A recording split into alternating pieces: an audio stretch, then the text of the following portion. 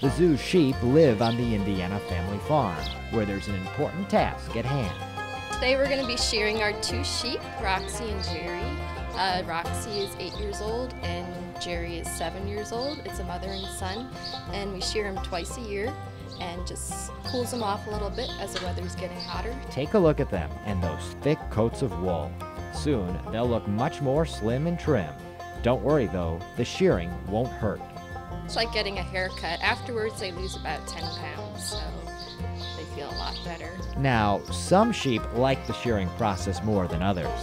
All sheep are different, and some sheep really like to be sheared or at least tolerate it, and other sheep tend to run from you. Getting sheared is important to a sheep's health.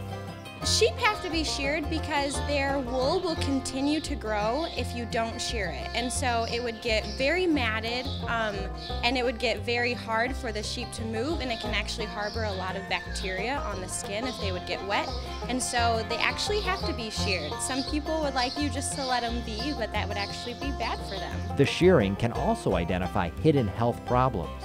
Say they have a tumor and maybe it's covered by hair, or if they have some sort of skin lesion.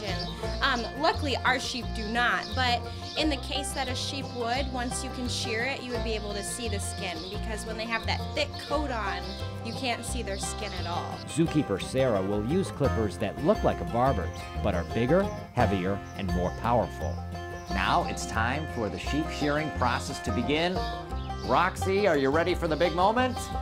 Let's go. Sarah estimates it takes her around 20 minutes per sheep, but says there are super shearers out there who are so skilled they can do it in 2 minutes. Here's how she describes her strategy. I start at the top, at the neck.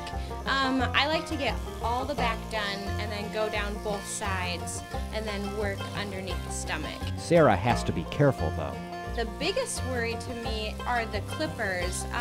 You don't want to clip the sheep, and so that's actually my biggest worry, is I just have those clippers smooth and they're just able to clip the wool and not the sheep, because unlike human clippers, they can clip skin. She'd like to take all the wool off in one big chunk, but that can be challenging. Roxy's was a lot easier because her wool seems to be a lot lighter, and the shears clip through it really easily and it comes off in one piece, where Jerry's is a lot more curly and rough, and that tends to come off in clumps. Remember, this is how Jerry and Roxy looked before.